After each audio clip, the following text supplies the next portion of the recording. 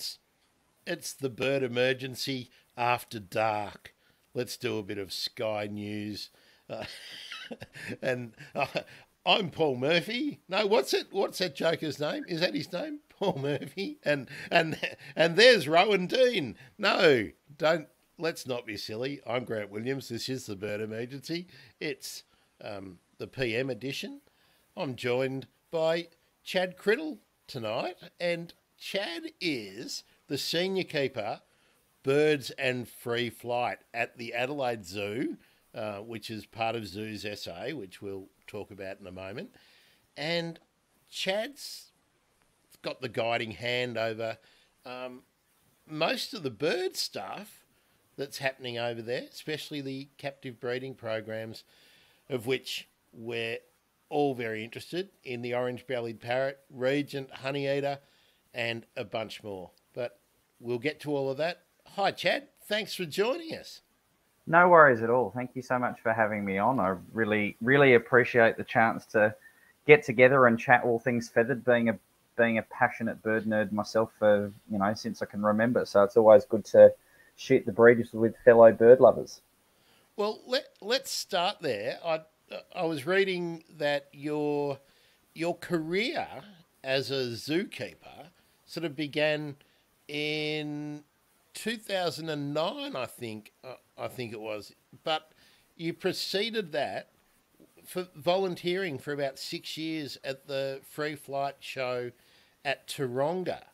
So tell us, are you a Sydney kid, and when did the bird bug get you? Let's find out how you became a bird nerd. I am a Sydney kid.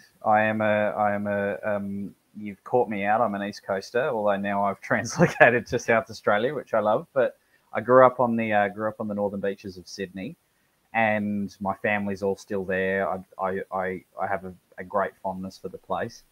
But yeah, like most kids growing up in suburban Australia, particularly around a big city, you've got certainly a limit on the wildlife that you see around you. There's blue-tongued lizards in most of our back gardens, and there certainly was where I was growing up. But the one thing that you see all around you is birds. It's one of the great things about birds is that you do see them around our city areas. And so they were always around, and I liked them and was interested in them. But the Free Flight show at Taronga opened in 1997. And so I was 7 years old when it opened, and so I went along with my family and watched this show. And we'd always go to the zoo and we'd watch the seal shows or whatever was going on. But watch this bird show, and I remember there was a moment in the show where it was a blue and gold macaw at the time who just flew in out of nowhere, or it seems to be nowhere. Yeah. Exactly. Came down out of the sky like it appeared, landed on this person's hand, and it just blew my mind as a 7-year-old. It just, yeah. I reckon, Chad, I mean, I've obviously got a few summers on you, but I went to the Free Flight show at Taronga in, I'm thinking 98 or 99, and it must have been the same bird, I reckon, that I was struck by the size, the size of the macaw. I think that was the first one I'd seen close. Obviously, seen them in zoos, but at the end of a long flight aviary, and you just don't get that feeling of how large they are, and how long the tail is. That. Oh yeah. So seeing them in action just puts them in a different light. And it would have been the same macaw. There was only ever one blue and gold macaw that appeared in the Taronga Free Flight, actually. And yeah, it got me hooked. So following on from that, my poor family had to sit through many a Chad's bird show at home with budgies or cockatiels or whatever I had at home at the time. And then when I was 13, so I was a theatre kid. I loved performing and did drama and so on. Have we seen you on TV at the school spectacular? because we used to get that once a year. That would be on telly in Melbourne, when the and the Eisteddfod. That was a Sydney thing as well. So were you in? Were you in Yes. those things as well as being a bird nerd with your cockatiels? And I you must have had bird yes. parrots too, did you? I never had a Burke's parrot. You know Oh, what? I love them. They are one of my favourite species, but I've never had one. Um, I didn't appear in Rocker Stedford in those ones, but I did appear on television. So I don't know if you remember Comedy Inc., which was a skit show oh on yes, Channel yeah. 9. That um, Yes. didn't last too long, but I do remember that one. No. Yes. Well, Uh, Just I was in two skits. just forgive me. Well, I'm just seeing whether Burke's parrot is still acceptable or whether we have to call it the something else nowadays because I'm old and No, Burke's parrot is still my understanding of it. Um, but yes, yeah, I Burke's appeared on parrot. Good. found it. I've checked. I yeah, no, I appeared on Comedy Inc. and I did a bunch of TV commercials and I did some professional theatre work when I was a kid. So I appeared in a professional production of Wizard of Oz and I was in a professional production of Oliver. But when that all that kind of wrapped up when I was about 13 and I wanted to keep practicing presentations, and so they started this youth volunteer program at Taronga, and so I joined up when I was 13 and spent every weekend, school holidays at the zoo until I graduated school, and then straight out of school was lucky enough to get casual work as a zookeeper. So, it started what's been, so far a lifelong adventure and obsession with birds, but also the work that we do with them. So apart from the hands-on work, working with the shows, and we'll talk about that's been extensive over Mm-hmm. over your career. Have you gone and done a science or ecology or something as well as a you know your father always says, I want you to go and get a qualification in case this bird stuff doesn't work out, son. Did you ever get that talk? I, I certainly didn't. I was very lucky. I had parents who basically said, "You figure out what you want to do, and you find the path," which was very, very lovely of them. I did start a degree, so I started a biodiversity conservation degree at Macquarie in Sydney, which I still could probably go back and finish. But I did a year of it, and then during that time, I was working pretty regularly at the zoo, and that it became pretty clear that that was my area of passion and focus, and the That was your opportunity calling. came.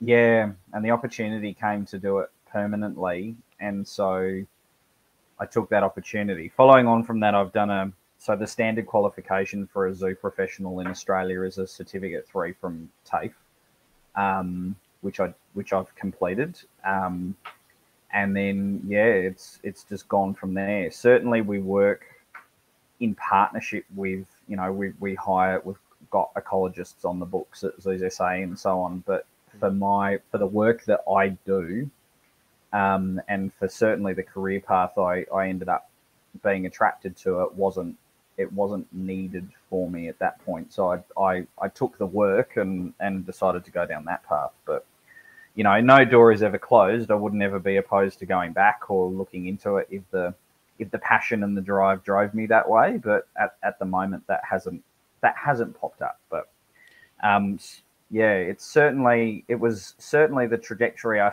started down, and the role of the academic and so on didn't quite jump out to me at the time, and so here I am. I think people would probably be surprised at the amount of presentations. I'll call them that, the Yep. shows, but interactions with the public and demonstrating what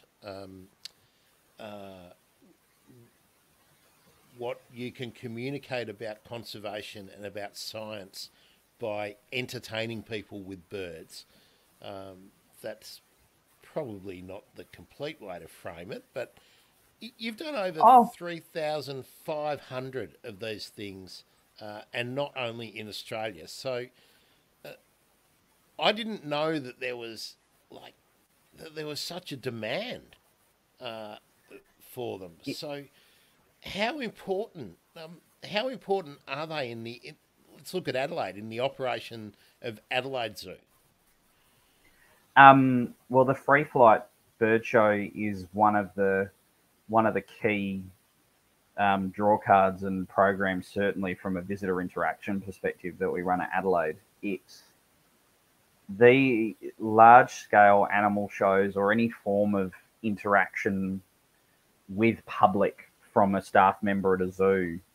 The more and more that we understand of it, and the more and more work that gets published on it, is the real way that us as organisations make a difference, particularly with people who are sitting on the fence about conservation. It's certainly, if you're an avid bird nerd already, or if you're an avid herp nerd, or whatever your passion area is, going to a zoo and seeing a keeper talking about orangutans and orangutan conservation, for example, you don't need to be pushed over the fence. But the reality is there's, millions of people visit a zoo in Australia every year. And around the world, it's an astronomical figure of people go through the gates of accredited zoos. Can you give us an idea of what the visitor numbers are for Adelaide? Yeah, we sit at about, obviously the last 2 years has been Yeah, very different. yeah, they don't But count. an average year prior to that would be about 500,000 people would go through the gates, And which for a is that small for city that's for is Adelaide, that yeah. Adelaide only, or does that include Monarto? Because we need Um, let's introduce Monarto and the Zoos SA setup while we're having this yeah. little chat too. So I would say actually it would be the two combined from the last year that we got that figure. And so Zoo South Australia is it's a not-for-profit charitable organisation. So we're non-government, and we're owned by our membership. So if you're a zoo member to our two properties, you can vote at the AGM and so on. But we operate the two sites. So we operate Adelaide Zoo, which is in the centre of Adelaide, basically. For those of you who haven't visited, it's right next to the Botanic Gardens. It's one of the, if not the smallest major city zoo in Australia in terms of land size, but it's the second oldest. So it's the second oldest behind Melbourne, and has been in operation for over 130 years. And then Monarto opened its doors in the 90s, and it's out near a town called Murray Bridge, which is a satellite city. And Monarto started as basically an overflow for large hoof stock, and And then that followed. that was a private concern, wasn't it? And then they hit hard times. No, so that have I got the was story right, or was that a different one? that was a different park. So Okay. Monarto was actually originally purchased by the Don Dunstan government, whichever one Don Dunstan was a part of, and That he was Minister for the Arts, uh, I believe. well, he famous for his pink safari suit. Yes, But that was yes. Um, Labor government. I think that in the mid 70s, I think it began. I think Don yes. Dunstan he was a premier when I was in late primary school. May have even been earlier, but yeah, Don Dunstan was very very much. He was the groovy politician when I was a kid. So and See, yeah, well, and he's. the pink safari suit was all the go, and yeah, I love South it. Australia became Adelaide became the city of the arts basically because of Don Dunstan, I think. So Well, his legacy in that space is undeniable for our city. But they purchased that land originally it was going to be a satellite city development. So it was going to be building suburbia basically. And when that didn't happen, the Department of Environment had a setup there, which was basically a setup of aviaries for confiscated animals and things like that. And it was gifted to the society. Yeah, quarantined for a bit too. Yeah. And then it was gifted to the Zoo Society, basically as overflow. And then Monarto Safari Park opened its doors in the 90s as Monarto Zoo, and has slowly grown over the years, and it is currently the largest zoo property on the planet. So in terms of actual land size of the property, it is the biggest in the world. So you can fit every major zoo in Australia into Monarto and have space left over. It's enormous. And a lot of that... Sorry, Chad, it would be a logical sort of partner to what Dubbo has been doing because they're similar kinds of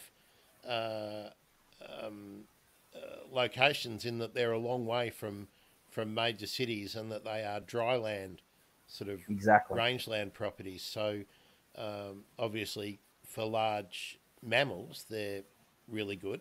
But what's the focus of Monarto in the Zoos SA setup? So certainly the approach that to most visitors is Monarto is geared as like a safari. So you go to Monarto, you ride the bus, and it's more of a day out safari adventure where you're looking at animals in large range habitats. Certainly, though, one of the benefits of Monarto, though, is the amount of space we have, is what we can do behind the scenes. So certainly from an organisational perspective, there's a lot of programs that occur up there behind the scenes where we've got the space to isolate things. So, for example, our contribution to the Plains Wanderer breeding program, it takes place up there. Our contribution so we were one of the major partners in the Mallee emu wren translocations that occurred back into South Australia, and we did all the analogous work on capture and restraint and transport. Can I just butt in there? Was that the project that Simon Verdon was doing? Yes. So working to move Mallee emu wrens. Yeah. Okay. We've done an episode with Simon. So and that was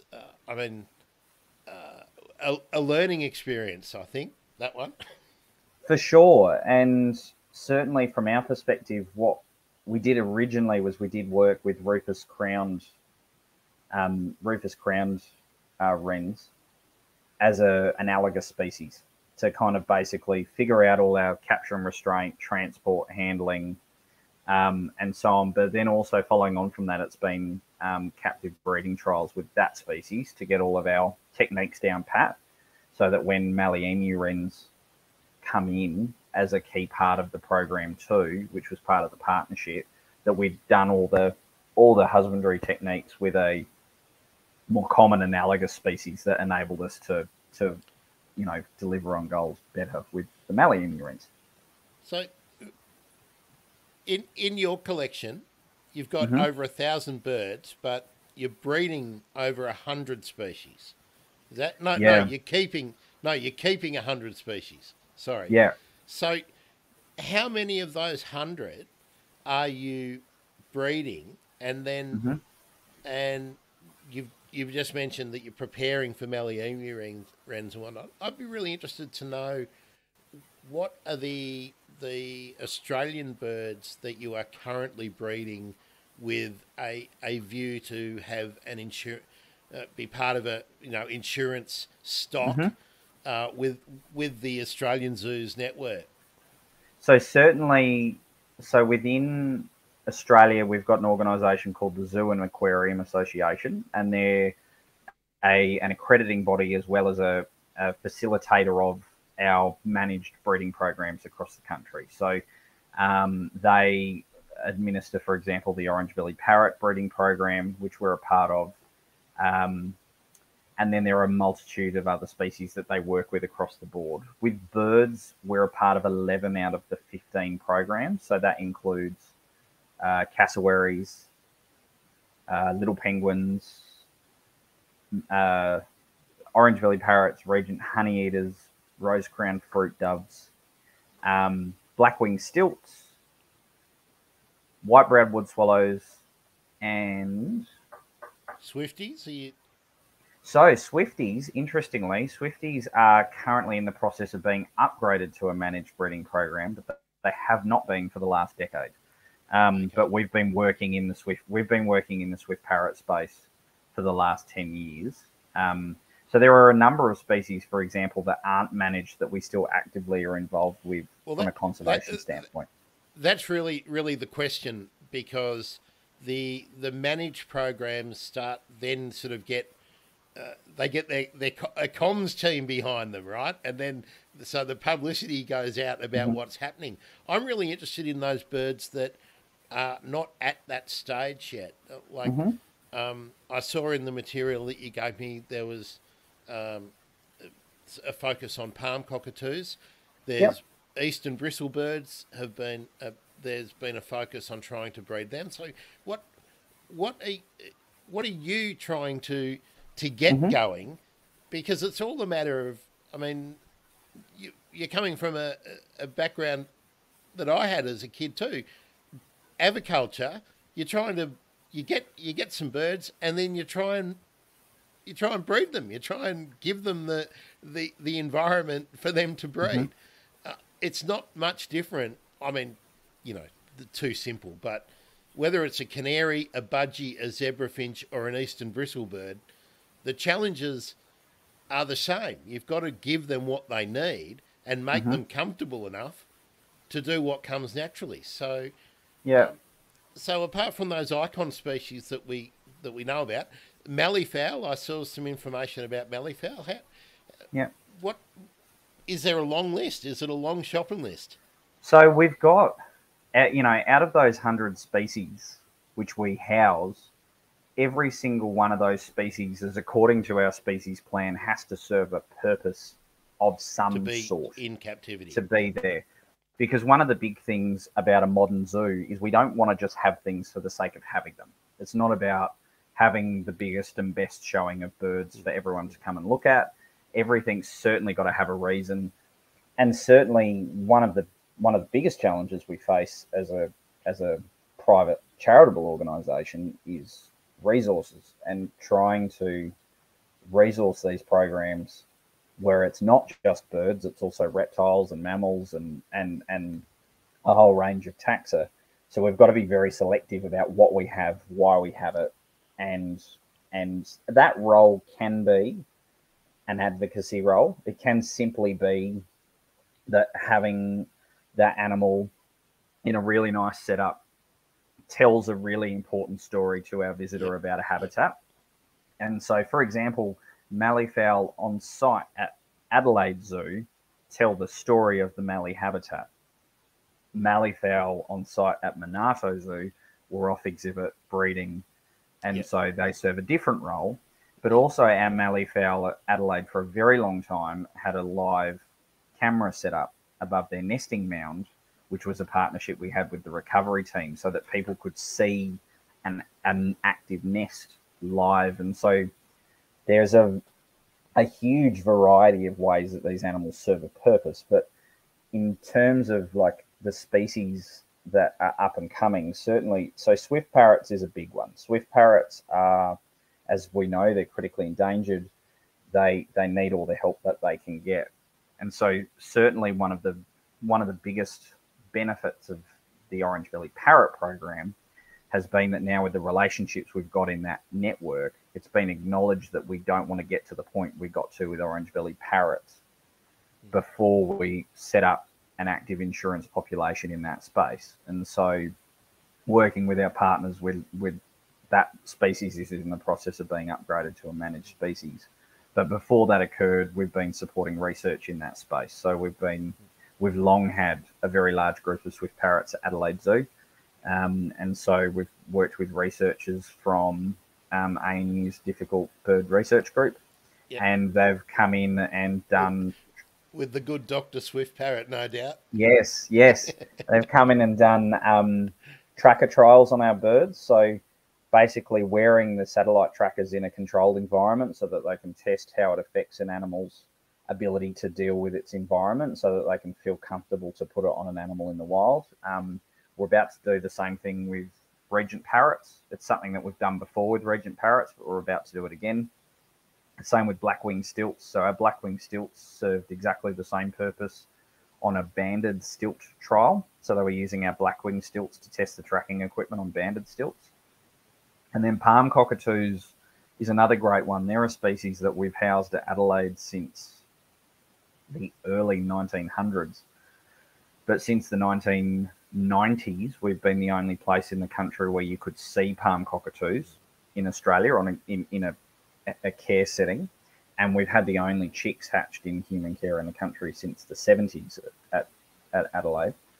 And so, again, a lot of people would question then, what's the purpose? Why have, if you've only got, and the reality is at the moment there's less than 10 in human care in the country. If you have numbers like that, what's the point? And from our perspective, with those animals, we've been able to document husbandry techniques, refine incubation techniques, refine rearing techniques, refine double clutching, refine nutrition, so that if, now that they've been upgraded to an endangered species, if it's ever required, we've got all the information ready to go.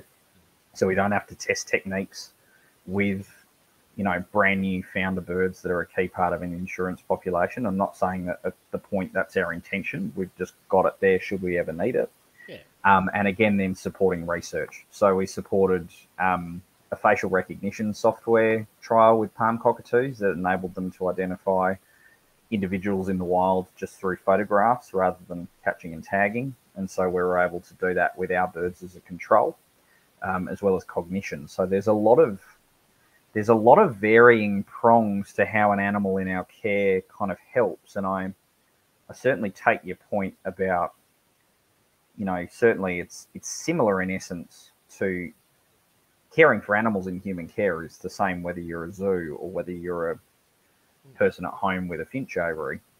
But certainly some of the species we're working with are species which are facing challenges in the wild because they are specialized in a certain area or they require a certain food or weather pattern.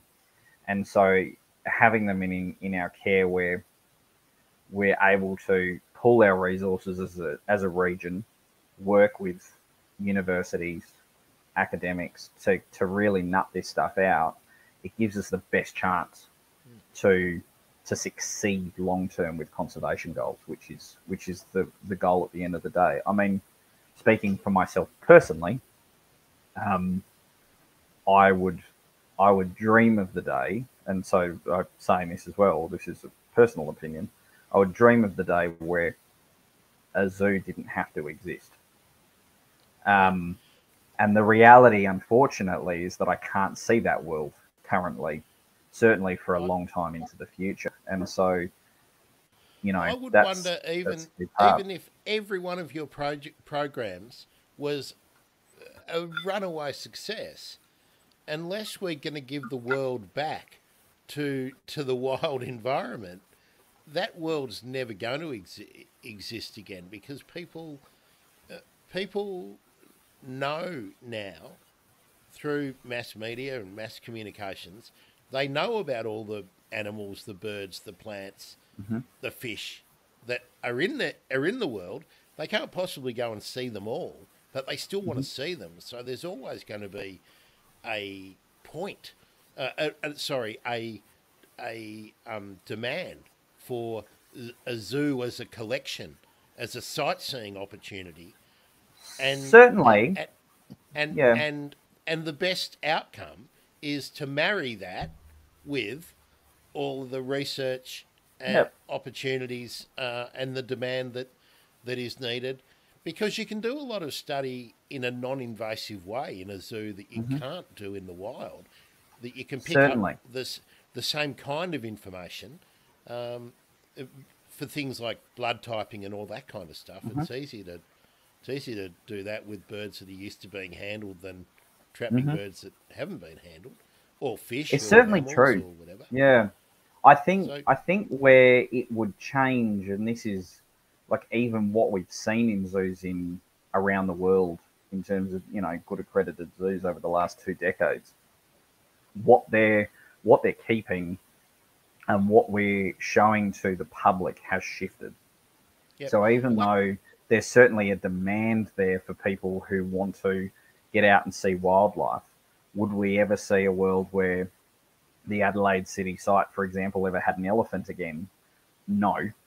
No. And that's where zoos have really come a long way, in that they have taken, each one has sort of taken a direction with a specialty, and they've really improved their knowledge and their capability to display.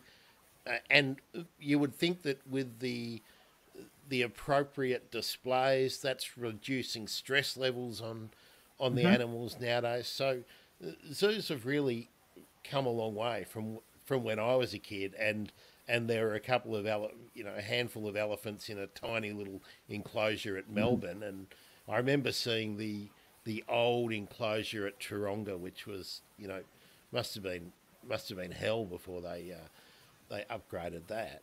Now, Chad, I just want to take. Oh yeah, sorry, I just want to take the opportunity to say thank you, Dr. Nick, for the thumbs up.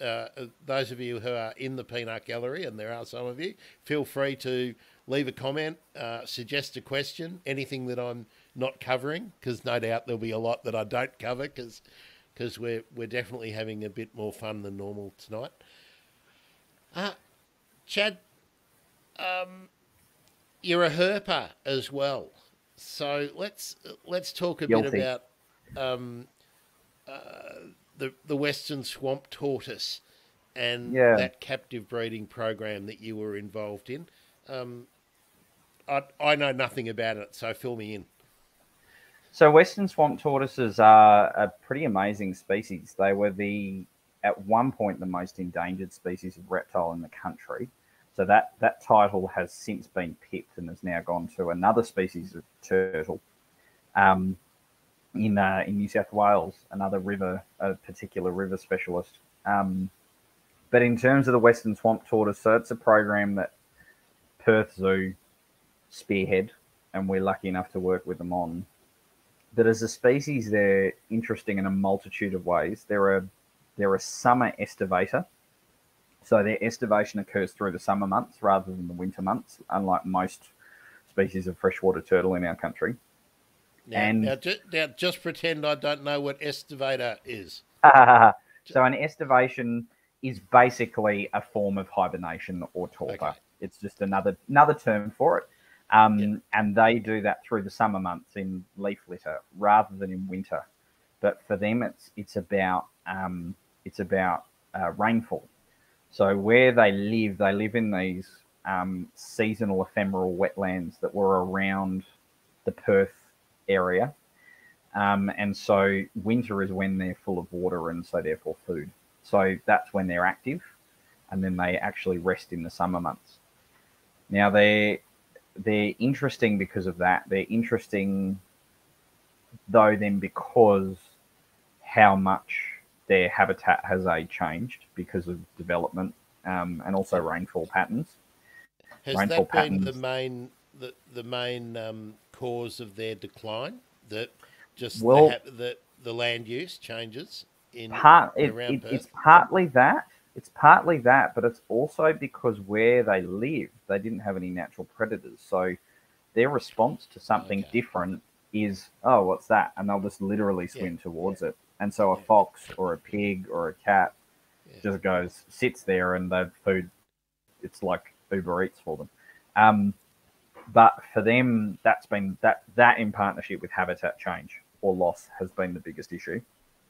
But with Western Swamp Tortoises, thankfully, that program in terms of breeding and releasing has been very successful over the last 5 to 10 years, and has got a self-sustaining increasing wild population in partnership with a self-sustaining increasing population in human care.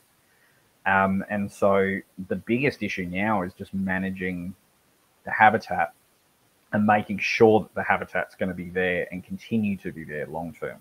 And as rainfall patterns shift and change, I mean, that's going to be something that we're going to have to deal with a lot of habitats.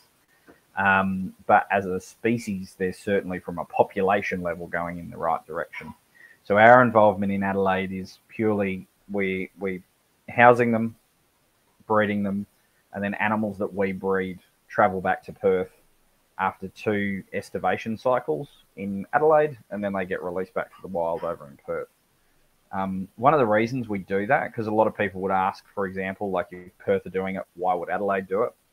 One of the reasons that we like to do that is because when caring for animals in human care, you can't, if your whole population is centralized in one location, like in one captive facility, you have to kind of view it in the same way that if you had one pocket of wild habitat in the wild, and if something happens to that pocket, so say there's a horrific fire or a natural disaster or even a potential disease outbreak or that's not familiar with, if everything's in the one spot, you then don't have a true insurance population.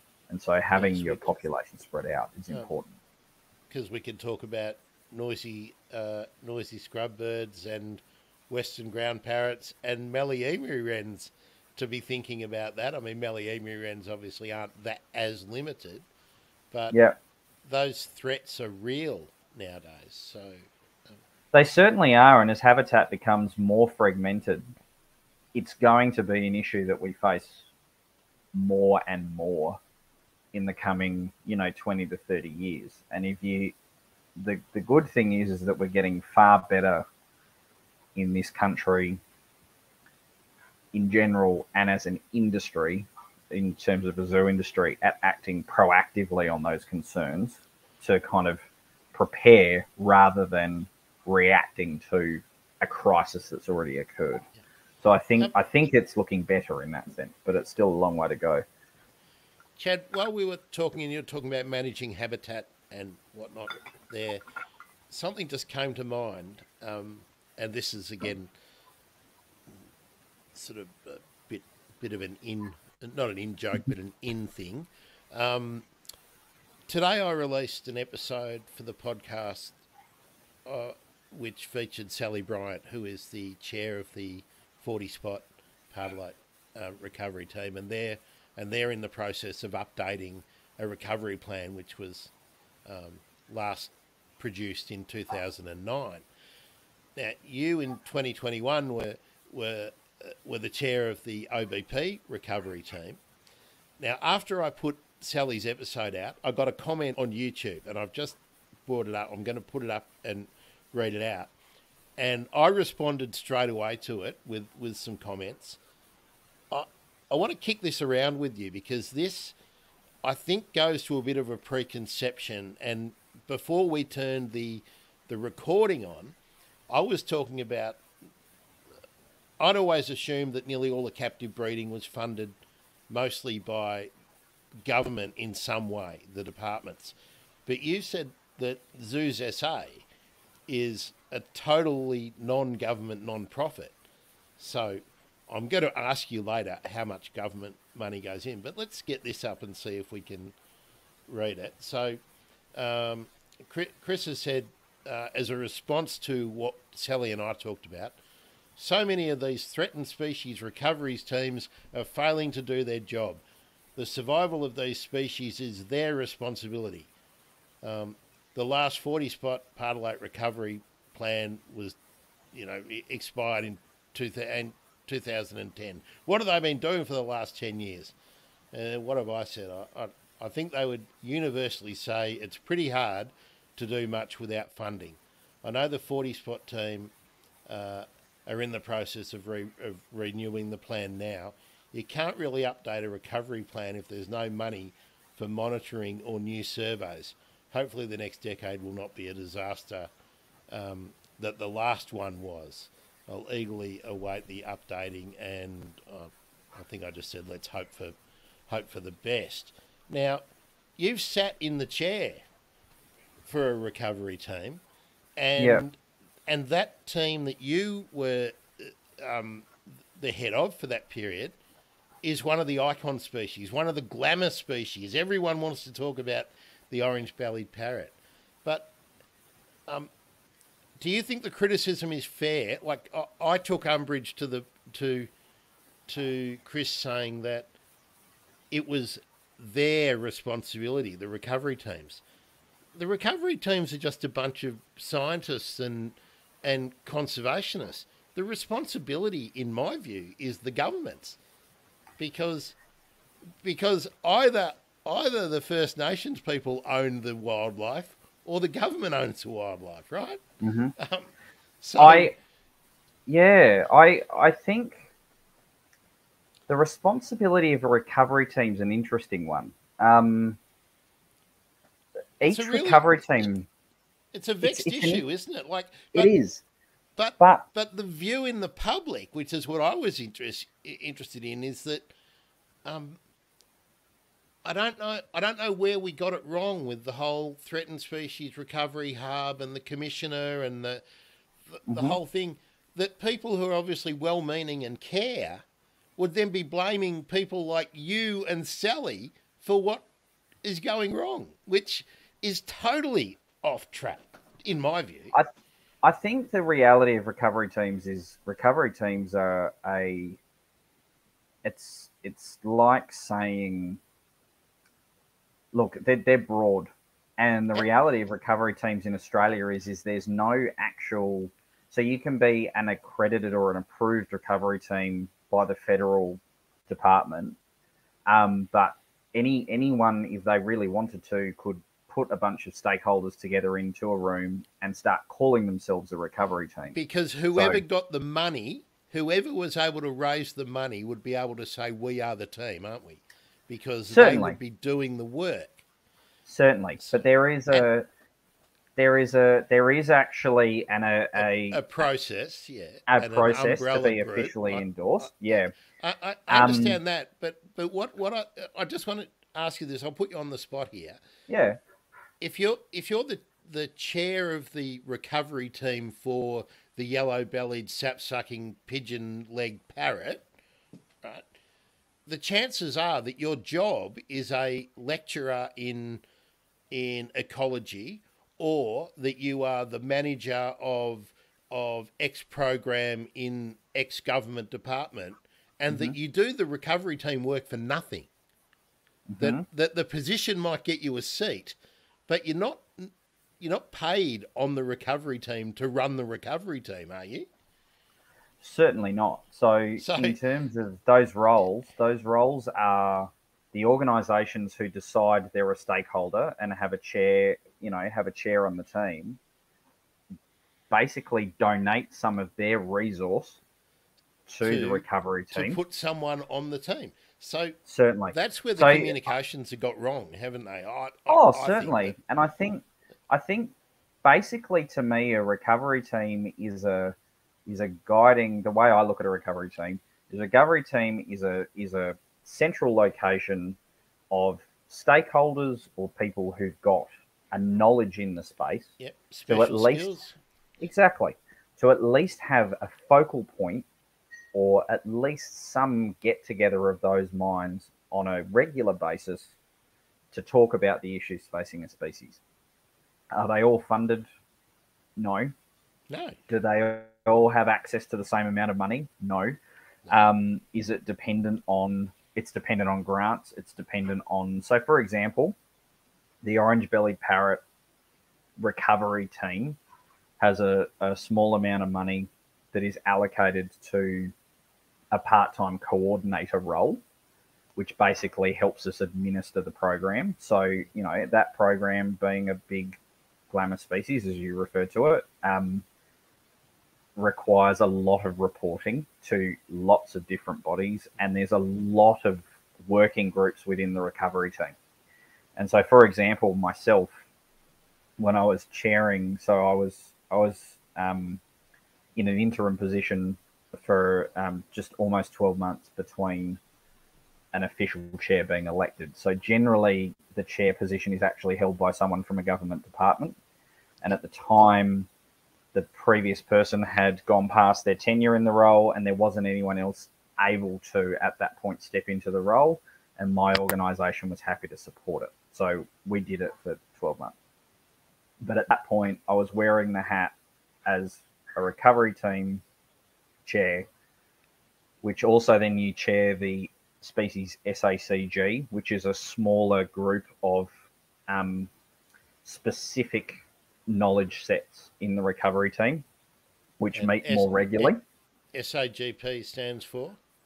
The Species Advisory Program Group or something. Okay. I forget the P. But it's basically the recovery team votes on key, big, broader things. And then the SACG has got the key academics, the key government department representatives, and then the chairs of the other subgroups, which are the captive management group, which is the group within the recovery team of all of the organisations that keep orange-bellied parrots in care and breed them, but also anyone in relation to genetic work that's managing the program. Then there's also a veterinary technical reference group, which manage wildlife concerns in care and in the wild. And then there's other working groups. And does that group, the vet group, do the genetic work as well? No, so that generally occurs under the captive management group. Okay. So in that field, those groups of roles, at one time as chair of the recovery team, I was sitting on all four of those groups. So you're meeting pretty regularly with people and you're writing reports and you're writing articles and you're writing minutes, and the realities of being a chair of a group like that is mostly writing minutes and checking in on actions, plus my other hats that I wear in other zoo organisation bodies, and then my day-to-day role at supervising a team of people and on the ground with birds. All of this is done generally out of people's sincere passion and goodwill for these species. Yeah. And that includes, I will say, the people who work for the government departments involved in this. Oh, absolutely. They're doing extra hours to get this work done because they're still putting signs up at the national park or wherever it is that they're also working. They're still cleaning the toilets and all that stuff in their normal job. What I certainly, my view on threatened species and whose responsibility it is that, to me, it's everybody's responsibility. It's the community's responsibility. It's the community's responsibility. It's the government's responsibility. It's business. It's individual stakeholders. It's everybody. And the reality is, when you look at successful programs, or what you would mark as a successful program, is when everybody involved has really owned it. So I look, for example, at Regent Honeyeaters. To me, I know their population is still not where we'd like it to be, but you look at the ownership that the local communities in that area have over that program. The people, the school kids who really love that program and own Regent Honeyeaters as their bird, and they champion it. It's become then an election issue in their area. So then your politicians become aware of it. That's what it needs. Needs to be. Yeah. It needs to be that on a local level. Regents is really interesting. Now, tell me, is Monarto situated in Regent Honeyeater habitat? Like, is it suitable at Monarto? Yeah, historically. Okay. So, and then into the Adelaide Hills, they were found too. They were found all the way down into the Adelaide Hills. And I know I said this to you earlier on before we press the button, and I guess regular listeners will have heard me bleating on about this kind of stuff all the time. My concern with Regent Honeyeaters, and I think they're the really absolutely dead set urgent Australian one at the moment, is in South Australia, are they still allowing suitable habitat for Regent Honeyeaters, whether it's private land or public land, to be cleared? Do you know that? I cannot answer. I don't know the answer to that question. So this is where my my really obvious problem as an outsider is if we've got recovery teams that everybody is doing their best to keep these species viable, isn't the first thing that government of any colour, persuasion, or whatever, if they're serious, they've got to stop the habitat being knocked down? You know, there's a lot of focus on koalas and habitat, but Regent Honeyeaters are the ones who are going to lose out first and biggest. And the idea that we might still have two tractors and a chain knocking down habitat for one of the ones that is teetering on the brink to put wheat or soybeans or whatever in the ground, or to have cows poo on it, is just, to me, is insane.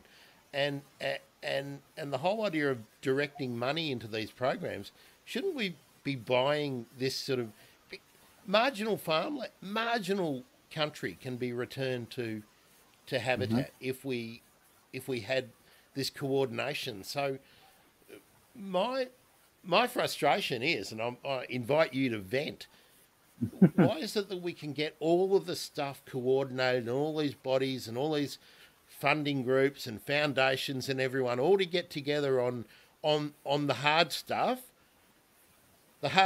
of understanding the creatures, breeding them, setting up the right environment in captivity, but we can't coordinate to stop the stuff happening?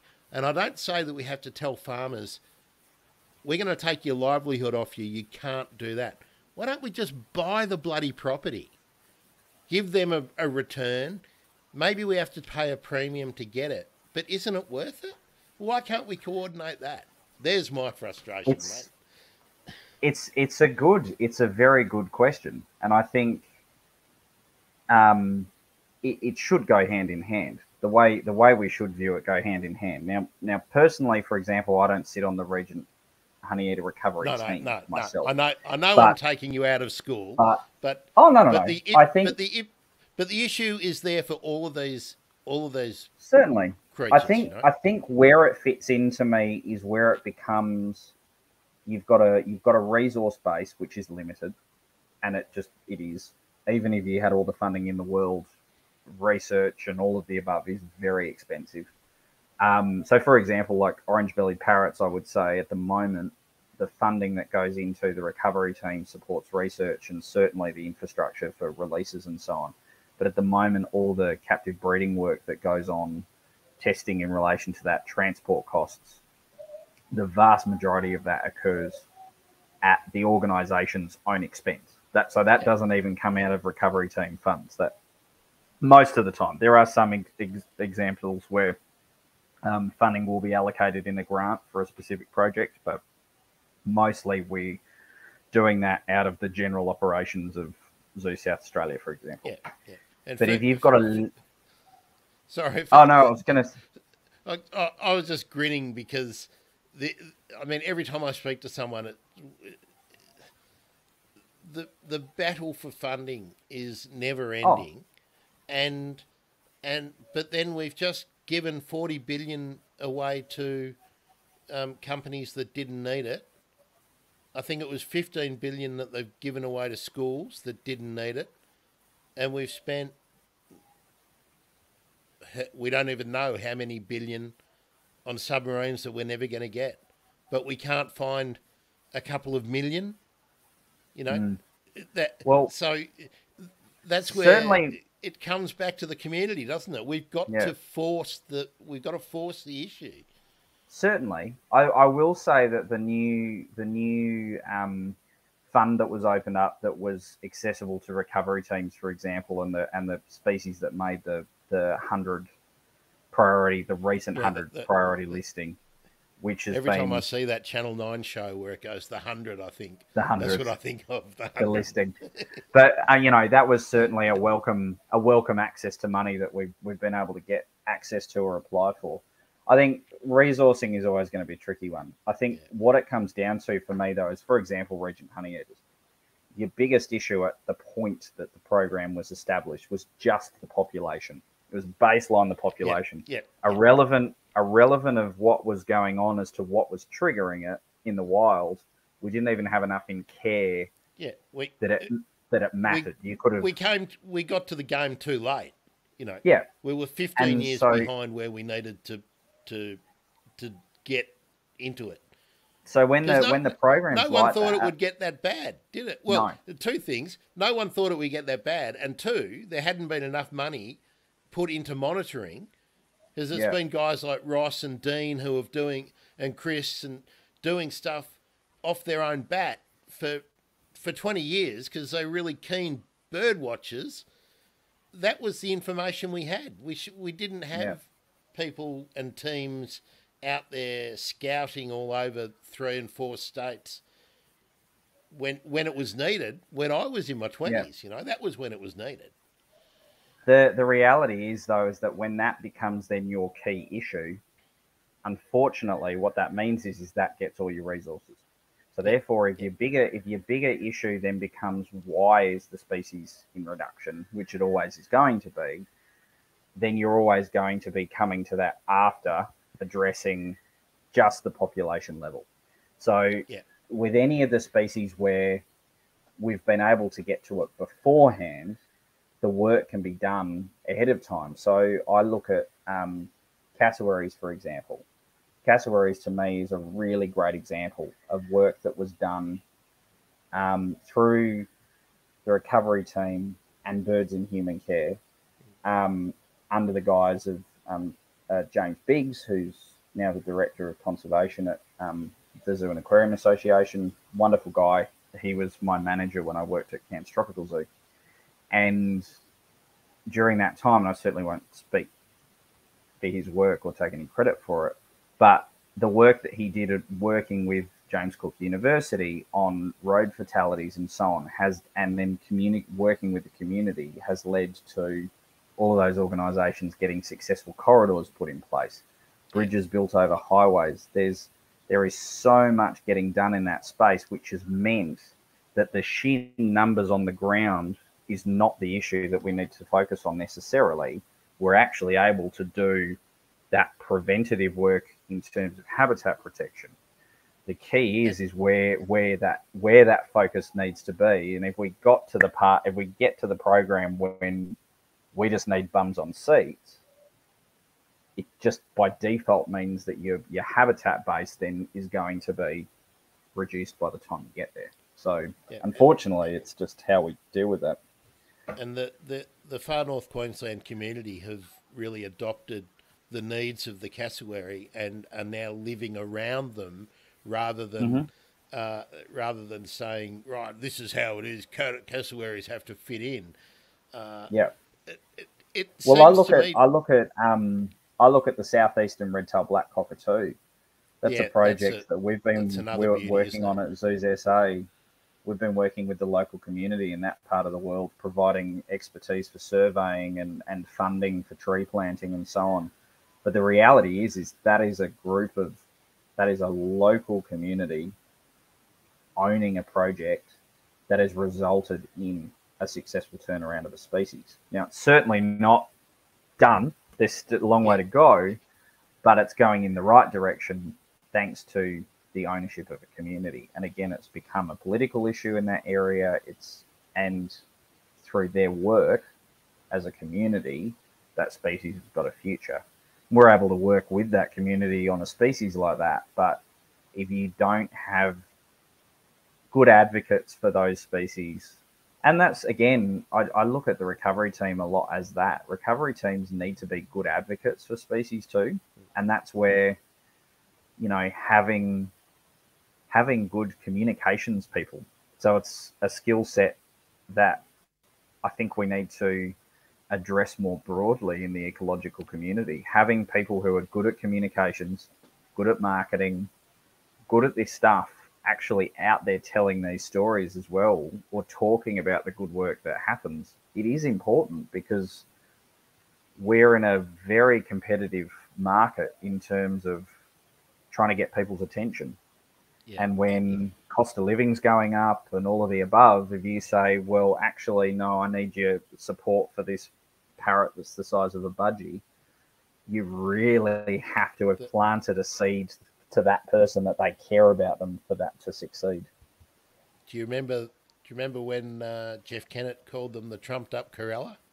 Yes, Yeah, yes. that was Well, that was spectacular. when the wind farm issue was happening. Yep. So there's always pressures on. There's always going to be a commercial imperative for somebody, a commercial interest for somebody, to ensure that we don't do anything, because there's always a resource that somebody wants to exploit that the bird or the turtle or the fish need. Mm-hmm. So that's always a battle that needs to be done. So there's 2 points I want to take up. The Mallee Fowl, I reckon I haven't dug into it as much as I No should pun have. intended. No, but but it seems to me that the recovery team and all of the community groups across 3, perhaps 4 states have really got coordinated now. And if climate change really affects the Mallee Fowl, I think we're ahead of the curve in terms of being proactive and ensuring a viable population for that bird. And that's really encouraging that a lot of the lessons seem to have been learned, and that the skills that people have learned in one area are now being transferred into other projects. So I get a really good feeling about that. We've just talked about cassowaries. It's not too long ago. I think about the time I registered the domain for the bird emergency was 2013, 2014. I'd actually resigned myself to the orange-bellied parrot being like the Norwegian blue, an ex-parrot. But the team, down at Melaleuca, and then everybody in all the other locations have done a smashing job. I mean, the fact that I think I'm pretty confident without any of the inside game, it looks like we might have turned the corner, and without a natural disaster afflicting the wild population now, it seems like you guys have all worked out how to do the introductions and to make them, to get that migration, that first migration, to be successful, and that those populations, provided we can keep the habitat for them, that they'll be viable going on into the future. So that's a win. Let's class that one as a win. What's your gut feeling about Swifties? Are they going to adapt to breeding in captivity? Well, Swifties, I mean, unlike orange-bellied parrots, Swifties have been kept in human care and in aviculture for many, many, many years. And so in terms of breeding Swifties in human care, it's not so much actually the issue, which in some ways is a good thing. Like, I feel confident that when as a program it's established and we start needing to produce animals and managing animals, I don't see that being a concern, because, like, certainly from our perspective, we've been breeding Swifties at Adelaide for 20, 30 years. Okay. They've been very actively kept in the private sector for a very long time. Yeah. So it's not so much with Swifties is breeding them in care, and I guess that's the good thing. It's like Swifties, we can breed them. We know we can breed them, and there's a good reservoir of genetics in the private collections, so that you could swap individuals and all that to keep that. You're not going to be down to a couple of hundred distinct genetic identities. So yeah, we're in a better position certainly with Swifties than we were with OBPs by the time the program started. I think the benefit of Swifties is we can learn the lessons from OBPs, what works, what doesn't, and basically be on the front foot with all that other habitat work that I was talking about, in partnership with a with a captive breeding program that allows for building numbers and releasing to support it. And I guess that's the good thing about Swifties, is that we're in a better position. Are we in a good position? No, because at any point if you've got a critically endangered animal, you're not in a good position.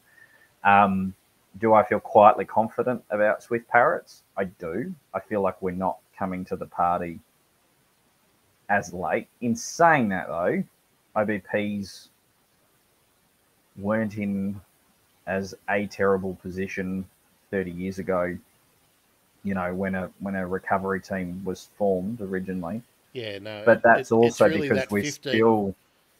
That's sort of 15 to 10 years ago time where so much of the breeding and how to release them hadn't really been solved. But that seems to have been done. So, well, I mean, certainly we've had positive results, like seriously positive results, the last 2 seasons in comparison to the previous decade. And like for me, the fact that I used to stand up and do talks for volunteer groups and stakeholder groups, and like I wasn't at the point where I was like they're done, but you know, I was saying at one point we're not going to see an orange-bellied parrot in South Australia for decades, is what I was saying. And then last year one popped up on the Coorong. Turned up, Like at that point, I was happy to eat my words because it was a really exciting moment. But it's also, you know, it's then on us, and it is something that we take seriously. And the great thing about that program is the people involved are super passionate about the work. Yeah. That whatever that's we where I did, wanted. That's where I wanted to go just for a minute too. Is to talk about, or just to really recognise those people who have been long-serving participants at Melaleuca. You know, talking people who have been doing work, some with a little bit of recompense, but basically people giving up their time for 30 years, 35 years.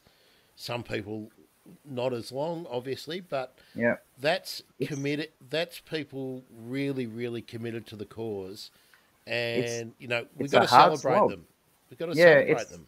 It's a hard slog, and I mean, and they're the invisible people too, Chad. They're not on the recovery team, and their names aren't on any published articles and whatnot. But they're the ones schlepping around with buckets of feed and wiping down feed tables and wiping down aviaries and whatnot. So, you know...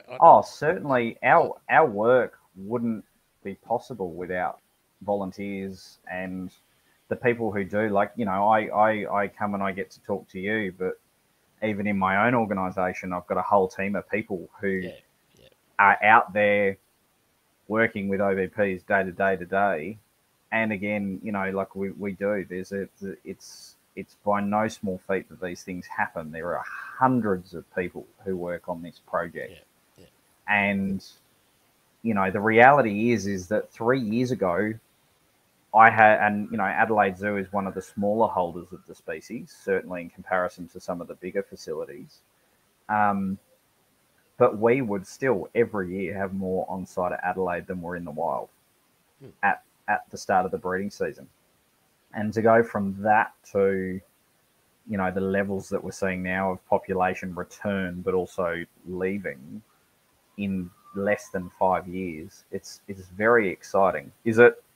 Are we out of the woods? Certainly not. No. Again, do I feel quietly optimistic? Yeah. And I think mainly because I feel like the team has really pinned down on the releases that are most effective, the techniques involved in that, but also the research that's gone into it, the work that the ANU Difficult Research Group has done with Difficult Bird Research Group has done in partnership with DPIPWI and, NRE in Tasmania now and DELP in Victoria, and then all the other organisations that have supplied data. That work is priceless, and it's helped us in our jobs constantly. So, you know, we're very lucky. And so many of the lessons that have been learned with the OBP can now be applied to other species that require a number of states and a number of different NGOs as well as governments getting Totally. together and following a process. So it's a good news story for that. I mean, I I just don't think people understand how much time is donated to the cause, because the the Difficult Birds group, they're all doing their other academic stuff. They're still publishing papers on everything else that they've got to keep doing to get other grants and to keep employed. And then they're doing all the recovery team work and feeding in information, doing surveys, checking nest boxes, picking off mites, all that. I just wish that, I mean, that's why I do the show, is so that the public can understand that it's not a bunch of people sitting in Spring Street or what's the relevant street in Adelaide where when you're talking about state politics, in Sydney it's Macquarie Street, North Terrace. It's all those people in North Terrace stuffing it all up. It's just not like that. There's a pot of money. You all have to compete for it. It's never enough. Good projects, but we get it done. Yep, we get it done, and that's right. And you get it done off your own back.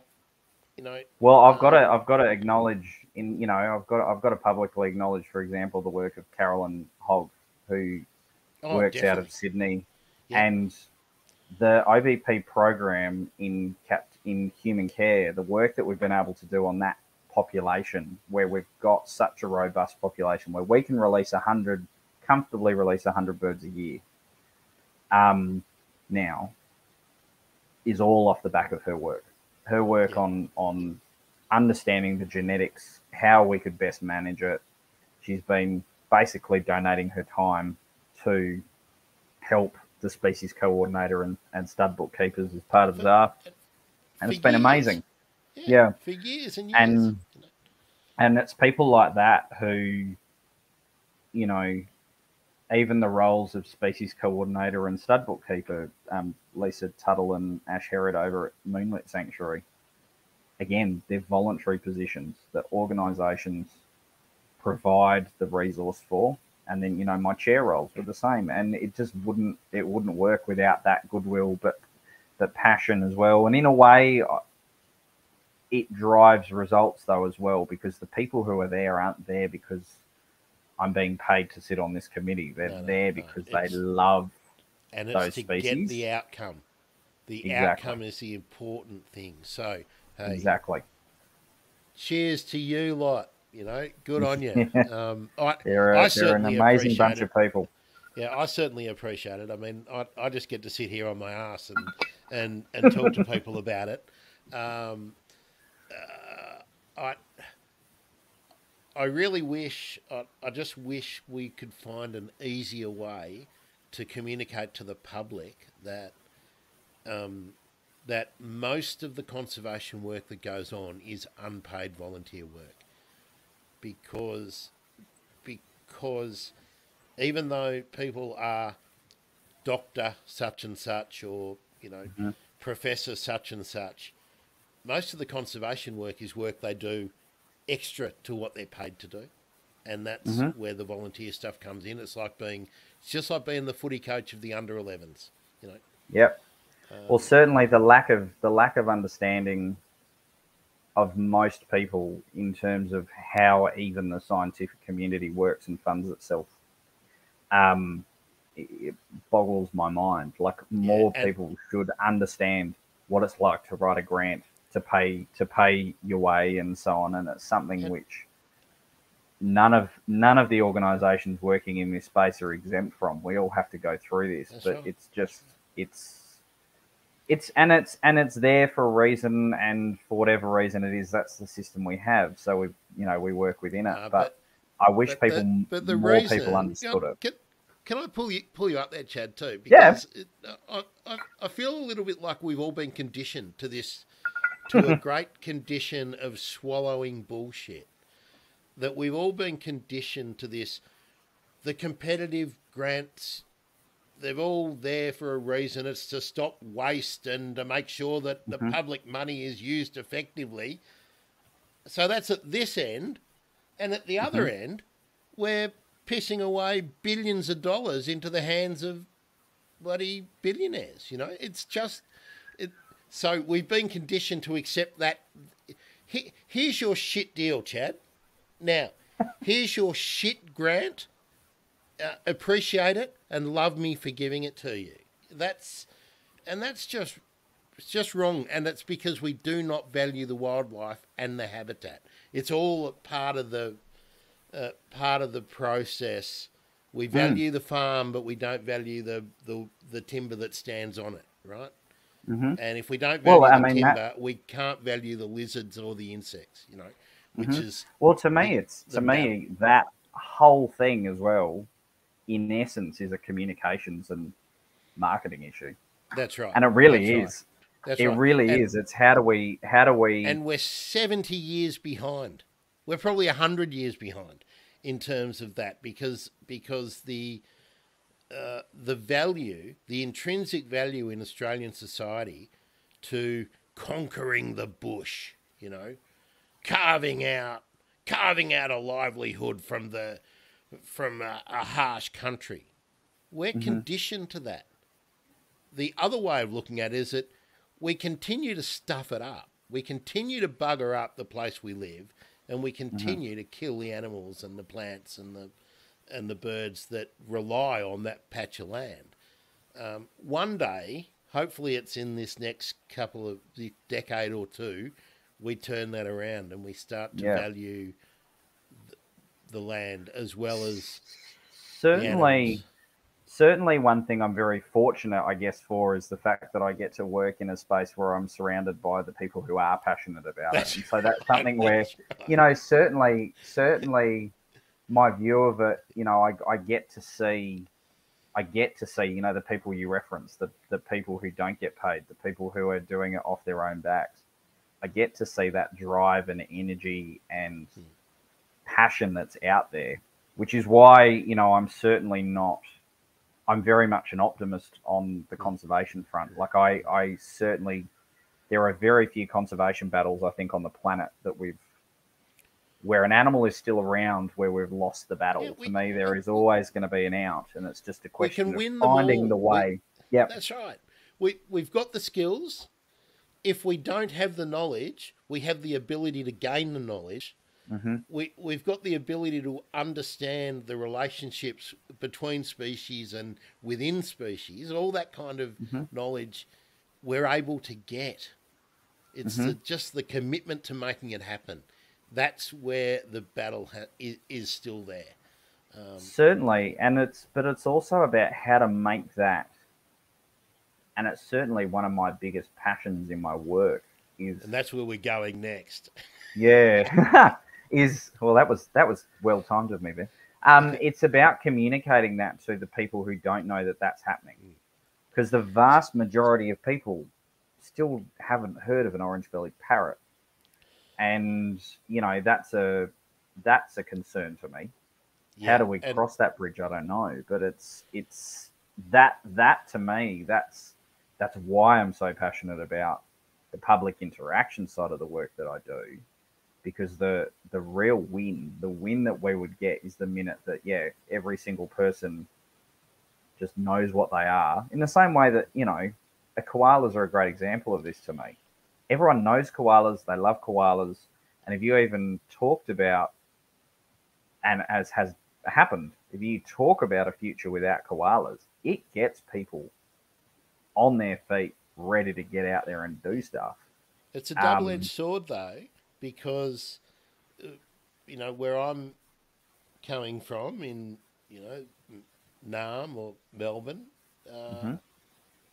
koalas, big ticket item. Greater glider, not so much.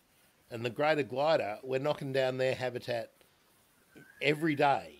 And and that's to secure a couple of dozen jobs, which to me is Looney Tunes. But that's because no one is out there going, gee, greater gliders, we love them, you know. And that's certainly, that to me is almost the biggest conservation issue of awareness. The next 50 years. It's how do we make all the species? And the reality is do we go through as a community and highlight each habitat that's under threat and find the one species in that habitat that we can get interest in that will protect it, which is a strategy that works? Or do we have to go back to the drawing board as a community and, really get good communications, marketing, spokespeople, even to me, writers, good writers, people who can tell a bloody good story to get that interest and engagement involved? Because to me, that's the crux of it, I think. Well, I'm up to because koalas have got a good story. I'm up to about 85 interviews now that I would love someone to turn those into a story for the website so that it can get the SEO, because I mean, look, it's got nothing to do with me. It's just so much work for that kind of stuff to happen. But I remember when I interviewed Linda Bell, who is the general manager of Saving Our Species in New South Wales.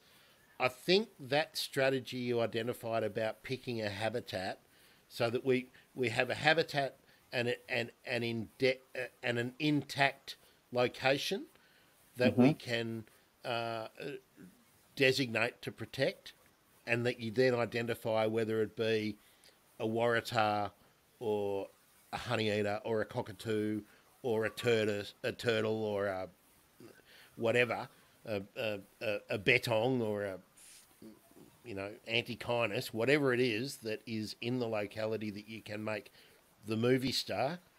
That's sort of the approach that may need to be taken, because there's not enough resources to tell the story of everyone. But people need to understand ecosystems, I think, better. So that's part of the challenge, isn't it? That we have to look.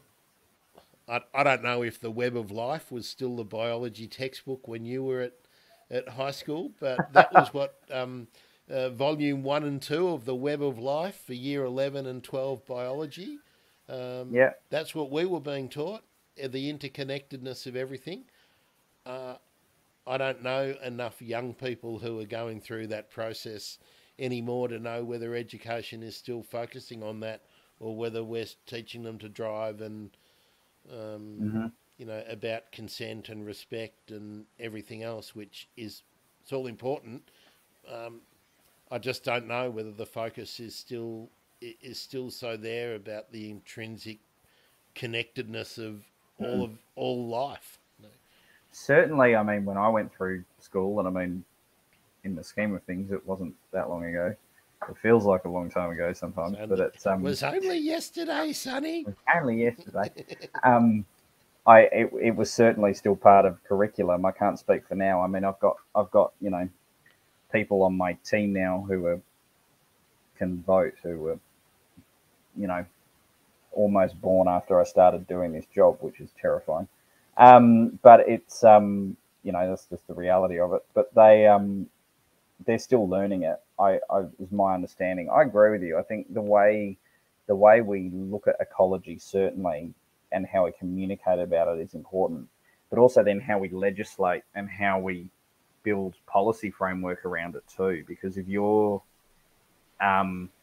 building policy framework around protecting, for example, just a breeding location, it doesn't then matter if you've got the breeding location down pat, if the summer feeding ground or whatever it is isn't also protected. And so understanding, and like OBPs to me is a particularly complex program because of this, because we're crossing multiple jurisdictions, state jurisdictions. And so your policy frameworks differ. So how do you protect an animal where multiple departments and different states? And so, we've got a framework that seems to work at the moment. but it's complex. It is because nature doesn't recognise state lines, and so how, or even government, even country lines. There are plenty of species which. Well, let's not talk about How do we do seabirds or that? shorebirds then, will we? Well, exactly. It's know, like how do you even cross that bridge? Because then as well, how you vote as a person in your electorate here on your federal government might not even be the crux. It's really hard. That's right. I don't have the answer. It might depend on Siberia or Korea or China Exactly. or Taiwan or Thailand or that's right. I mean, which is why we can't give up. No. So, and we have to just keep saying these things. Now, I just want to butt in a bit and say, the Facebook and the Twitch people. Something you want to say or want me to ask or want Chad to respond to, stick it in the comments and let's go. Let's go back to talk more about you, Chad. Mm-hmm. Your live flight experience has taken you beyond Australia, and you've done, as I mentioned earlier, over 3,500 individual shows in your time working as a keeper.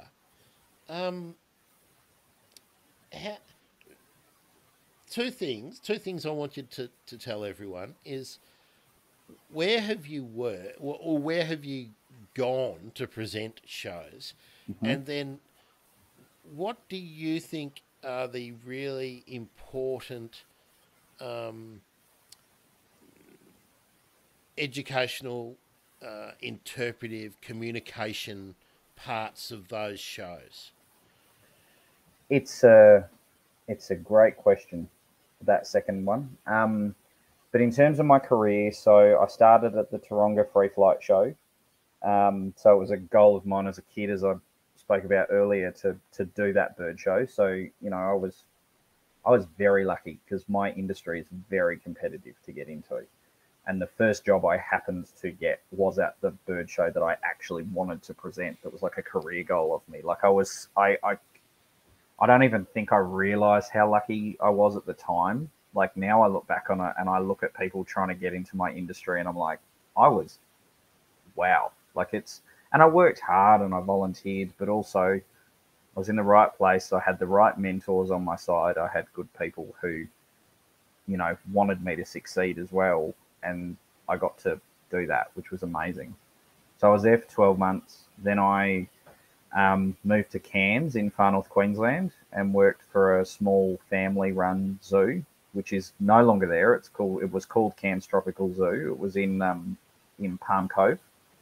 So I got to live in Palm Cove for 3 years, which wasn't too bad, and it was pretty relaxing actually. How do the Botanic Gardens in Flecker? Fantastic place. Stunning. And so I presented bird shows there. So we had a similar sort of species makeup of birds at the Cairns show. And then during that time, I got the opportunity to go over to the United States. And so while I was there, I was working for a company called Natural Encounters Inc., which is run by a gentleman by the name of Steve Martin, not the comedian, another guy. He's also very funny, but not the comedian. And he, it's a bird show animal training company, basically. So their existence is they subcontract animal presentations or animal training consultancies to zoos overseas. And so I started at the bird show that's at the Disney Animal Kingdom, which is their zoo. We had a bird show there, and then we took a whole bunch of birds over to Dallas in Texas, and we set up a bird show at the Texas State Fair, which is like their version of our agricultural shows. Yeah. And we did in every movie. Exactly. That's been set in the Midwest forever. And it is as big as it was terrifyingly big. To put it in perspective, we were doing, and by the time I went there, I was there in the 25th year of Steve's company doing this bird show there. Gee. We had 90 birds, just under 20 staff, and we were doing 5 to 6 shows a day with a amphitheater that sat 5,000 people, and it was never an empty seat in the house across 3.5, 4 weeks. So that's taking birds to so many people. It is. It really is. And that's why I love what I do. So following on from that, I did 3 years with marine mammals as well. So I did pinniped shows at Taronga working with sea lions and penguins before I came to Adelaide to do free flight again. But it's why I love it, because you are taking these animals to people who may not even be on the fence. The reality is the vast majority of people who go to a zoo, go to an aquarium, go to a state fair, whatever it is, are still going to just have a fun day out. That's the reality of it. That's what we know from the research. And so these people are going for a good day out. So they may not even be on your side already. They may not even be on the side of thinking even conservation is important. They're happy to go to the zoo, but they're doing it because they were taken to the zoo when they were a kid by their parents. It's kind of what you do. So they're the people that we target and we've got to get on board, because they're the people really who are the missing link in this whole chain. It's the people who may not have even realised they have even the ability to do something about this stuff. And so, for me, I look at my own experience where I told you earlier about the macaw. For me, it was that one moment, and here I am chairing a recovery team and, so on later, and it all stemmed from that moment. Sure, other things happened along the way, but the reality is we can do that exact same thing now for people. And, I'm at the age now where there are people who have worked with me, who were kids who watched me do a show. Yeah, who have said, that was going to be my next question. How many disciples have you got on the team? That have come through from everyone, that same experience in the amphitheater. Everyone who's at works in a zoo has had a similar sort of experience, an interaction with an animal, or with a person and an animal. And generally, there's a person and an animal involved. There's someone who's inspired you. And that to me is unbeatable. I look at these shows, and to me, and I use the word show, and I don't shy away from the word show, and I use the word entertainment, and I don't shy away from it either, because that's in reality what most people see it as. But I've got those people for 15 to 20 minutes. I have their undivided attention, and in that time, sure, they see a barking owl catch something in midair. They see a black-breasted buzzard crack open an emu egg. That's something that I remember from that Taronga. I wasn't sure. I couldn't be sure of my memory that it was a black-breasted buzzard. But yeah. You see that. You get an up-close experience with a macaw. So we fly macaws in our show. And during that time, if I can at least have them leave going, birds are cool, I'm happy.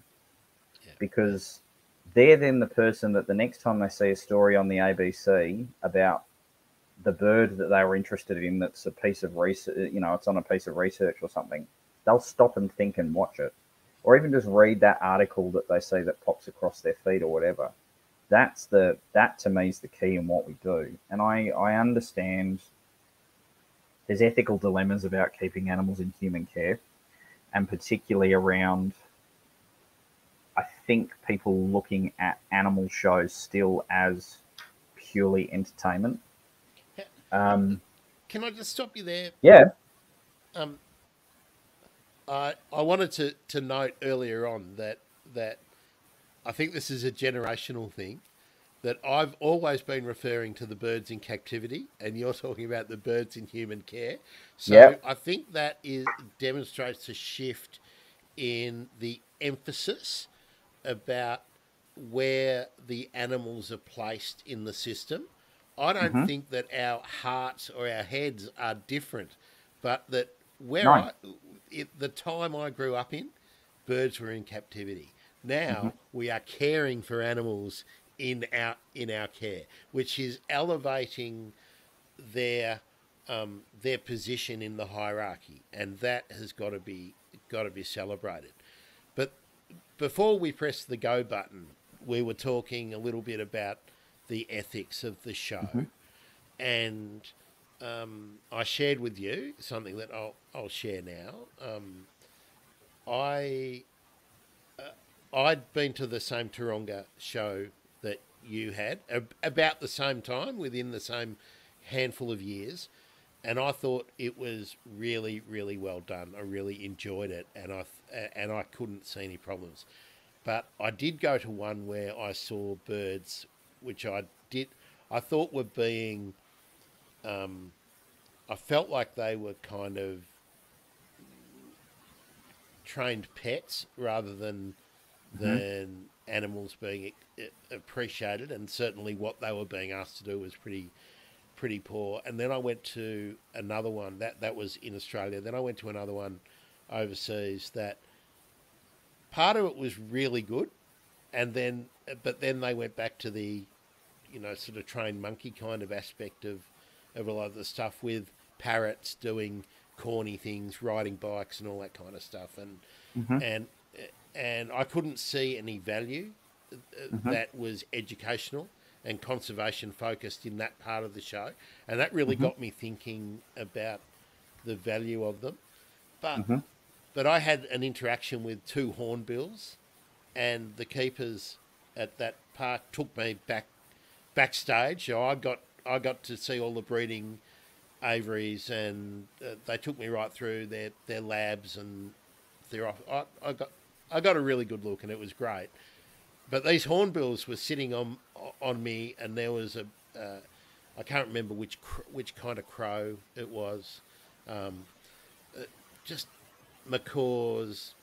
It was phenomenal, the immersive value for me, and I was already a bird nerd, and that swung me back, and I thought, well, if you're getting kids in a country where they see birds as something where you raid their nests or you kill them because they're eating the crops or whatever, and that they then have a hands-on, a really tactile experience, and in your face, eyeball to eyeball experience with birds that they can actually see as sentient animals, intelligent animals,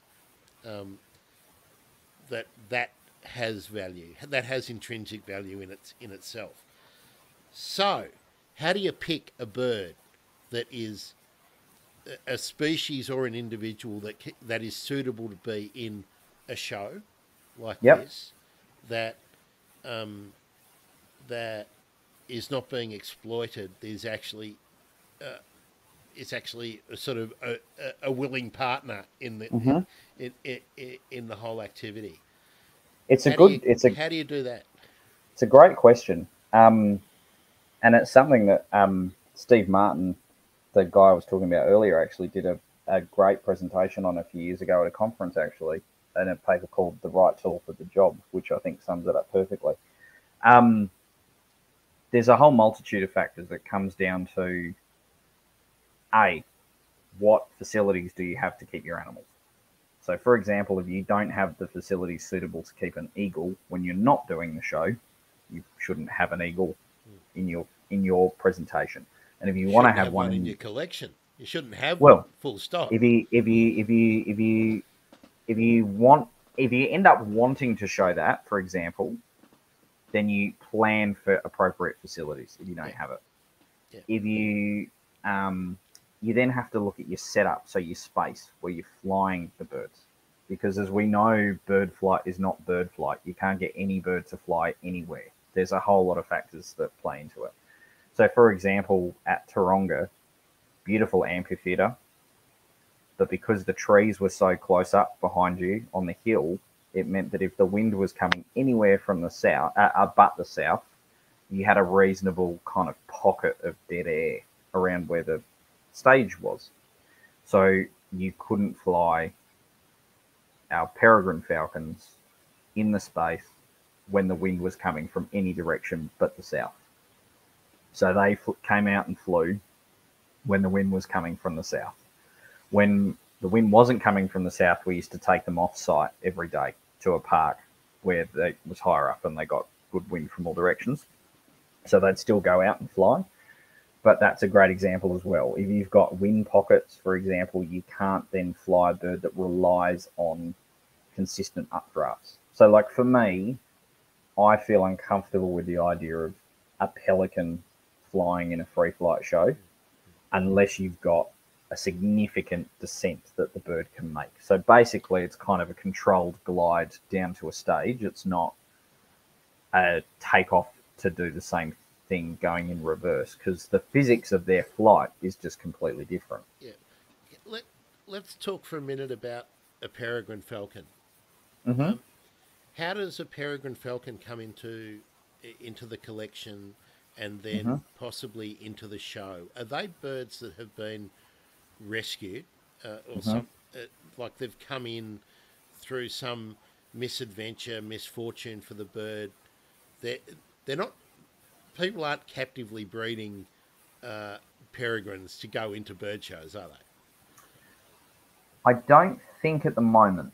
So I wouldn't say 100% that it hasn't happened in Australia before, but certainly the peregrines that I know of and the peregrines that I've worked with were all kind of non-releasable rehab jobs. So that So generally they've all been been coracoid, shot, or they've all yeah, been bird strike or something, yeah, hit a car exactly. or something like that. Exactly. Okay. And so for whatever reason, either the injury means that they can't physically function at full capacity in the wild, or they spent so much time in care that they became too reliant on people, and so they're not a suitable release animal. And that's a similar situation for most of the birds that will be in shows, isn't it? They're all. I would say from most of the larger things like macaws raptors, and some of the cockatoos and whatnot are probably different, but a pelican will be one that's come in to the zoo for some kind of veterinary work or something, and that then has not been able to be certainly to be released, and has a temperament that means they don't mind being a show off. So certainly that would be the case. So if you're getting a rehab animal in, so most, if not, I would say all but one of the wedge-tails currently flying in programs across Australia were wild rehabs. There was one that was part of a clutch that hatched at Flays back in the day, who I worked with that bird when he was in Cairns. So it has happened sporadically that a clutch will hatch in human care, and then they end up in a show. Generally, though, with those birds, it's a rehab case. But then as well, it's not any rehab is suitable. So, you might have a bird that, for example, is completely missing a wing, or temperament-wise just isn't suitable. And certainly one thing we've got to be very careful with is the messaging around animals with injuries, keeping animals like that, how you keep them. But from a temperament perspective, you have to have the right kind of bird. You have to have a bird that doesn't look at, and it's not so much about how they look at people, because you can work on that. It's how they look. To me, what I look for is an animal that looks at change in stimuli and its environment and how they deal with it. So if you've got an animal that sees a change in stimuli and its environment, and it looks at it and explores it and kind of thinks about it, that's the bird that you want. If you've got a bird that sees something different and straight away goes, nah, I'm out of there, that's generally a bird that I would avoid personally, because the reality of working outdoors with these animals is I can't control what wild birds are going to fly over. They're a flight risk, aren't they? Exactly. So you've got to be very picky about that stuff. Yeah. And obviously, I make a joke about being a flight risk, but obviously, if a bird from captivity does take fright and head off in the northeasterly direction, never to be seen again, the likelihood of it surviving is very, very, very low. It's pretty slim, but one thing I will say on the fly off topic, because it does happen, we've got your flying birds outside. Birds do occasionally take a wrong turn. You've got your macaw from Adelaide. Was it the macaw that headed off for a holiday for a few days? 3 days. That was about 6 years ago now. Yeah. It happens, and so what we do in that context is you do a lot of work with them, and a lot of people ask us how long it takes, and the reality is it depends on the bird. But before you go outside, you're not just training the routine that you see in the show. You train them flight skill. I'm training them how to descend. I'm training them how to land in a crosswind. I'm training them how to fly in rain. I'm training them how to fly with predators nearby, so alarm calls. I'm training them how to fly uphill. I'm training them how to go into their pet pack in every single different location that we need to, so that if they end up in someone's backyard, they'll walk into their pet pack in their driveway. So there's a lot of background work that happens, and then what it means is when those occurrences do happen, because they do, you have an animal that can deal with lots of different weather conditions, so it's flight fit, and so it can handle being out. But also the minute it sees you, comes back to you, puts itself away. And because of that, like, I've been flying birds. I mean, you said how many shows I've done, and I think about even just training sessions and individual birds, and I've never completely lost one. I've never had a bird that hasn't come back. We've always got them back, which is a pretty good stat when you think about the amount of flights that goes on. Well, I mean, so if you put the training and whatnot together, you must have done 10 or 15,000 probably with individual birds. So probably. So to not having lost one in battle is a pretty good stat. But yeah, you got to pick the right one. And to that as well, then there are species that then I would say that we do actively breed in human care if they're going to take part. So I would look at owls, for example. Owls are a great example. Yeah, that's my next question. Who are you using now? And when I say using, I mean who are in the show? Who are the best ones? And how do you can you tell with a young bird of a suitable species that has come into care by whichever method?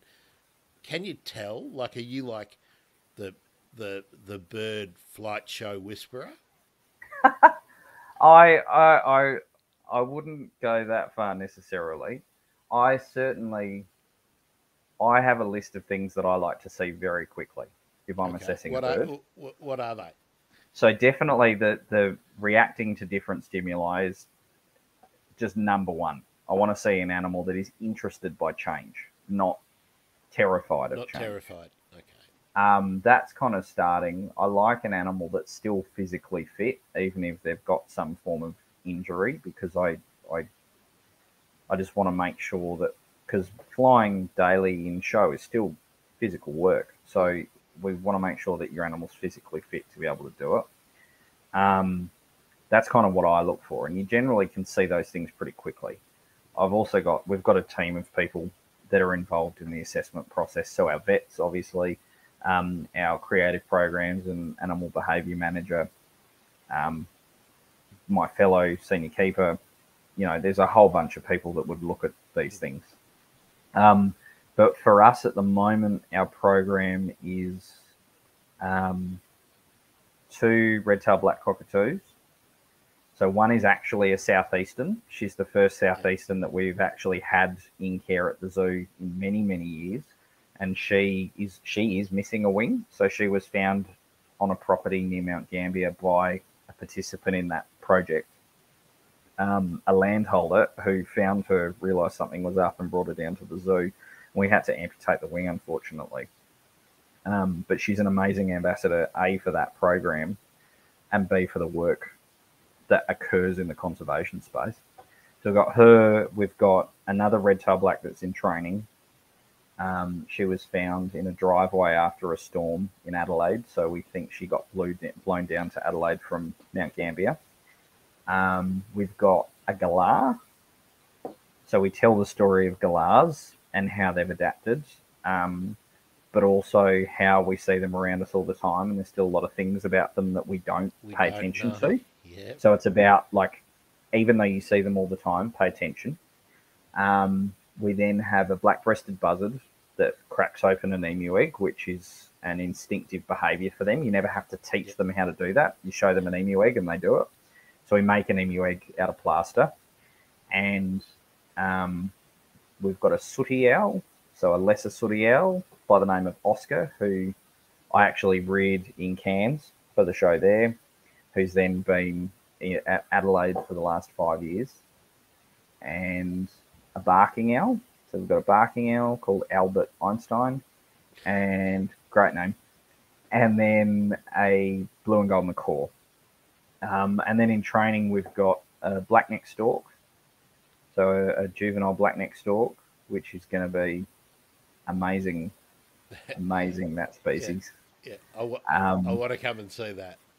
He's amazing. His name's Karumba, after the small town up on the Gulf of Carpentaria, which was the first place I ever saw wild jabiru, and I am obsessed with this bird. He's amazing. And for those who don't know, the jabiru is the old name for the black-necked stork. Correct. And so I love me black-necked stork, and when he makes it into show, he'll be only the third one in a show in the whole planet. So we're very excited about him. Got a flock of African grey parrots, which we're training, and 2 cake parrots. So we've got a pretty decent team of birds. We don't have a huge amount of spaces dedicated to free flight, so we have to be very, very picky about because we don't have spaces coming out the wazoo to dedicate to it. So we're very selective of the birds that we have, and then the role that they have. So it's a cool process. I love it, and we get to give people this amazing taste of bird life, just enough to get them interested, show them some cool behaviors, give them that immersive experience. Because the reality is, when you do the research, people in a zoo spend on average 2 minutes standing in front of an aviary, but they spend 15 to 20 minutes at a bird show. So I've got just that much more time. And half an hour in the line at the cafe. Exactly. To buy a So our messaging never stops. You go to our zoos and we've got conservation messaging there. We've got, because it's the reality, and we've got to get people where we can. So I haven't been to Adelaide Zoo for 15 years or so, and I'm really looking forward to coming again, because 15 years ago I didn't think that Adelaide Zoo was a patch on Melbourne, but I'm guessing now that and that was from the point of view of the messaging, the interpretive signage, the displays and whatnot, and I'm guessing it's a million times improved over that time. We work hard. We work very hard as a group of people, and we've got an amazing leadership team, but we've also got an amazing team of people across the organisation, volunteers who have made our 2 zoos really beautiful places to visit. And I've worked in many places, and it genuinely is, and hand on heart, I'm not saying it because I currently work there. It is genuinely my favourite place that I've ever worked. Like we talk the talk, but also as an organisation, it's really nice to see an organisation that genuinely walks the walk as well, particularly when we just don't have many resources, but we'll still, the last 2 years from COVID has been a real pressure on us financially, but never once did we scale back a financial commitment to a recovery program, a breeding program, ever. It just wasn't ever on the cards. We scaled back other things, but that was never, ever a question, which is great to see. Yeah, that shows real commitment. Last chance, if you for those watching, to give to pose a question, because we're running up to time. We've actually only got a limit, because the stream will shut off. I think. So we probably look. I would love to talk more about the ins and outs of the breeding programs if that gets ticked off at some stage. I know people would be really interested in talking more about regents and the plains wanderers. Yep. I know you're not the lead on the plains wanderer in particular, but that's like the kookiest bird that's They're that you've so got weird. so that would be a fun thing to do. Yeah. So, Chad, I hope you felt like you've told us everything we need to know. The last thing I guess it's important for people to know is if they want to come to one of the free flight shows at Adelaide, do they have to book? No, so that's just part of your general admission. So if you walk in the gate, you can come in, and we're no longer requiring. We're back to just you can buy your ticket at the gate now. So you can. I would still probably advise people to pre-book only because it makes your entry process faster. But you don't have to. You can just rock up on the day, buy a ticket, and come on in, and it's part of the daily programming. So there's lots and lots to see and do. And on average, I'm guessing you've got a pretty set timetable. How many shows a day you're doing, and what's the earliest one? So currently we're doing one free flight a day at Adelaide. So we do an 11:30 free flight in the morning, 11:30 in the morning. And then we'll do, when we do the summer zoo in the summer holidays where we're open into the evening, we do a second free flight in the evening. So for that program. But also we do, during the day, we do a feed and meet the keeper at our Southeast Asian walkthrough aviary. So you can come and meet the keeper there at 10:45, and we feed. We've got lorries, so Southeast Asian lorries, Nicobar pigeons, all sorts of cool stuff there. And then in the afternoon, we do an Australian rainforest and wetlands meet the keeper and feed. So you can go into our rainforest and see our lyrebird and stuff like that. So there's lots of bird nerd stuff to do, as well as because we've got penguins and pelicans too on that list. So there's lots. Well, I'll get Chad to give me the current info. I'll put it on the appropriate page, which will be birdemergency.com/Chad. We've got to do this, Chad. We've got to say thanks, Chad Crittle, Adelaide Zoos SA, for being on the Bird Emergency. I'm Grant Williams. Thanks for watching. I feel like I'm on TV now. Thanks for watching, and look forward to doing it again very, very soon. Thanks, Chad. Thank you so much for having me. I really appreciate it. Been a pleasure.